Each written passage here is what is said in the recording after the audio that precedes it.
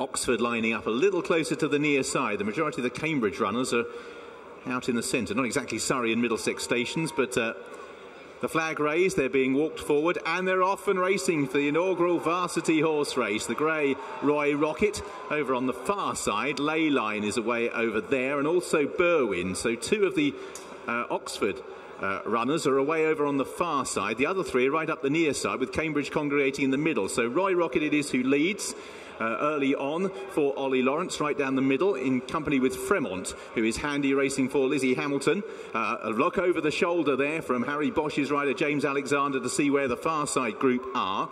Also just tracking these towards the near side, we have Berkeley Street. Barbry's not too far away as well. So at the moment, the lead is disputed between Harry Bosch in the centre, the Grey Roy Rocket drifting back. So 2 and 2. Now Oxford moving to the 4 with a couple of their runners with Barbary and also the hooped colours belonging to Fremont. Over on the far side of the course, Berwyn's away over there. Trying to improve from off the pace, we have the likes of Ocean Applause, who's moving through into 5th place. A couple that are struggling. Norcroft is well back in the field at this stage. So Oxford filling the first 2 positions as they make their way with 2.5 furlongs still to travel. Courtesy of Fremont for Lizzie Hamilton, being pressed by Barbary for Charlotte Lindsay Bethune. At the moment, Oxford holds sway, but Ocean Applause is making steady ground for Kate Walters, the best placed of the Cambridge runners at the moment, and Ocean Applause for Cambridge is beginning to close now. On Barbary out in front for Oxford. Phosphorescence is also finishing off strongly for Cambridge, and having been behind early, Cambridge are timing their runs right. Ocean Applause and Phosphorescence for Cambridge. Barbary on the far side